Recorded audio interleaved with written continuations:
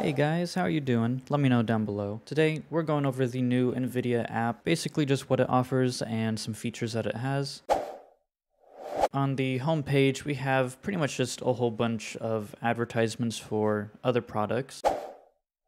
In the driver segment, it's pretty much exactly like GeForce Experience from before. Newest driver up top, currently installed driver at the bottom. And it does show you quite a bit about what is in the new drivers, which I know that Experience did that before, but it's a whole lot more transparent now.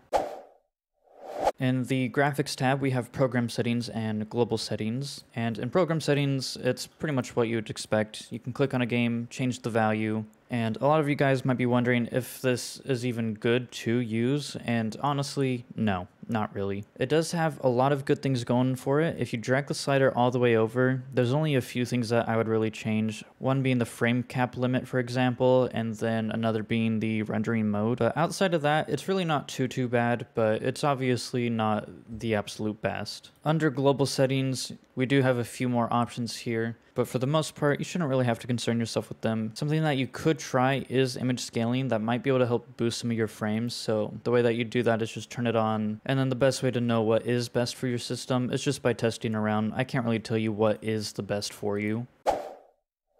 And then finally under settings, we have some system information. We have the shadow play overlay right here. You also have the ability to automatically download drivers. And then lastly at the bottom here, you do have access to the NVIDIA control panel. It isn't fully integrated like everyone has been talking about, but it has been integrated in the sense that you have easy access to get to it.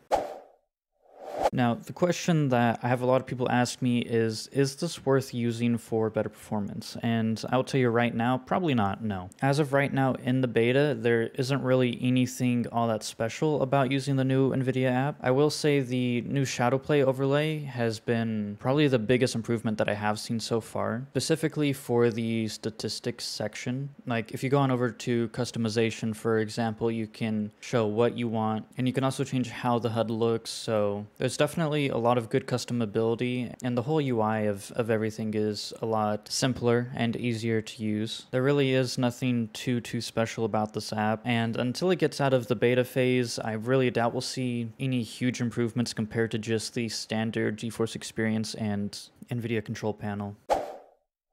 As of right now, its base usage, it doesn't really take up any CPU or GPU, and its base usage is around 210 to maybe 220 megabyte, which really isn't all that much, and compared to the GeForce Experience has a resting rate of around 150 megabyte. So the new app is a little more resource intensive, and I'm not sure why. I do have Shadowplay turned on both of them, so somewhere along the way, the new app does take up slightly more memory. And a key factor that you should know is that you can't have both of these installed at the same time. If you install the new app, it will get rid of GeForce Experience.